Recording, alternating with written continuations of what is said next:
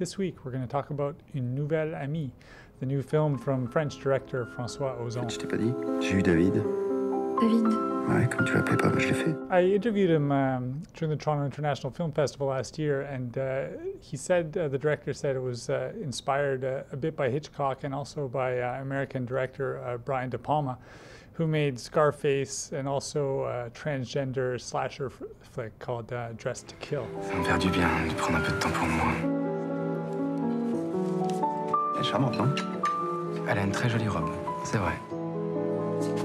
He's a very prolific director. He puts out a film every year or two, and he's really into secrets and to things people hide and what goes on behind closed doors. And this film really falls into that. It's a very entertaining movie. It's not a classic. It's not François Ozon's best film, but it's thoroughly entertaining, beginning to end. It kind of stumbles a little bit in the last act, I would say.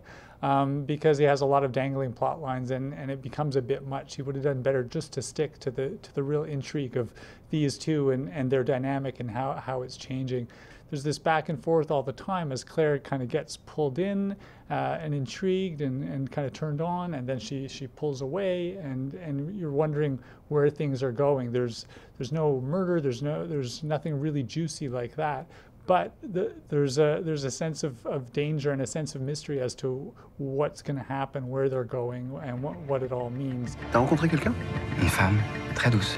Elle me comprend, sans me juger. It's a fun little film.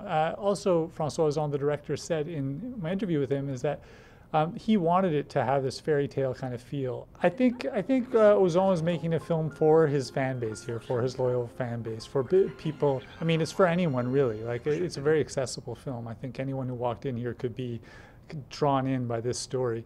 But anyone who has seen Ozon's films will not be surprised by what they're seeing. It falls in line with his themes and with his mode of filmmaking and the kinds of things he's intrigued and interested by.